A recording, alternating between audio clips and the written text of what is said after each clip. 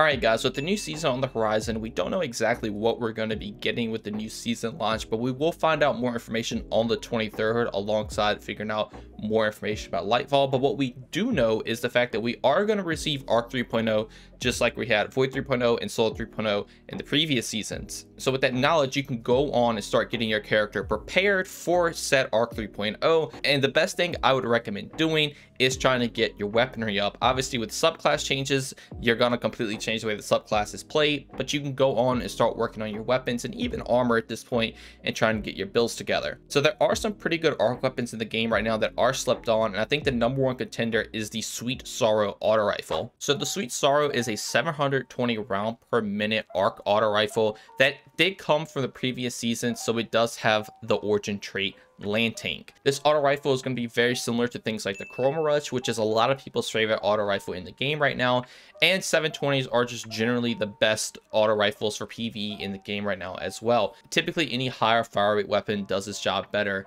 It ad clearing, which is what most primary weapons are for anyway. So why should you be trying to craft this gun before next season? So if we actually can take a look at our subclass, if we take a look at Voidwalker, we have things like Echo of Instability. So defeating a target with your grenades grants volatile rounds for your Void weapons. It specifically pays into your Void weapons in a Void subclass. Solar also has something sort of like it with Echo of Empyrean. So when you get a solar weapon or ability final blow, you are going to increase the duration of Restoration and Radiant. So as you see, both subclasses have things that specifically are geared towards their elemental weapon types. The only thing that is different is Stasis. Stasis does not have anything that involves a Stasis weapon, but who knows, we could be receiving something like that in the future. So with that knowledge, it does seem like all the light subclasses are going to be receiving a used elemental weapon with your elemental subclass to receive this benefit, and typically those are some of the best fragments for that subclass. So that means you're gonna want to get some really good arc weapons for PvE. So looping all the way back to the Sweet Sorrow auto rifle, if we take a look at it, we can see that it can come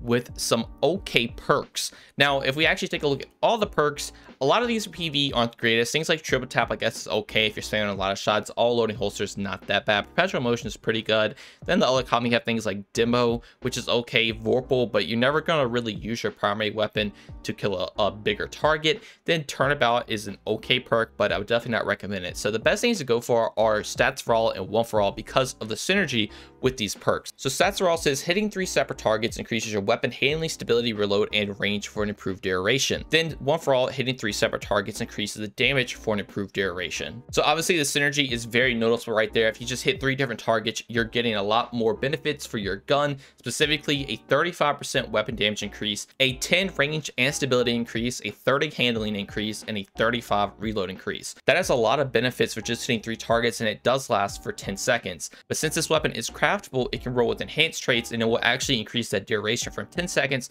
to 11 seconds on both perks. So that means you're gonna have 11 seconds of both of these perks that are pretty much just buffing all your stats on this gun like crazy. And on top of that, you have access to the Land Tank origin trait, which says final blows of this weapon grants increased resilience and additional damage resistance for combatants. Obviously, resilience is one of the strongest things in the game now because it does grant you damage resistance. So each kill with this gun will give you an additional 10 resilience and a 5% damage resistance as well. And obviously resilience also gives you damage resistance, so this gun alone, getting kills with it, will make you very tanky, which is very good for day 1 raids, which we will be having this season. And on top of that, obviously just damage resistance in general is just good because it lets you survive pretty much any content in the game. For other recommendations of this weapon, I would take Monitor Spec since this is just an ad clearing weapon, and on top of that, I would go for as much range as possible, but obviously go with whatever perks that makes the gun feel better for you. The 2 main things are enhanced Stats for All and enhanced One for All. Hopefully with Arc 3.0, we will be getting a similar fragment to what Solar and Void has, and I think this will be a forefront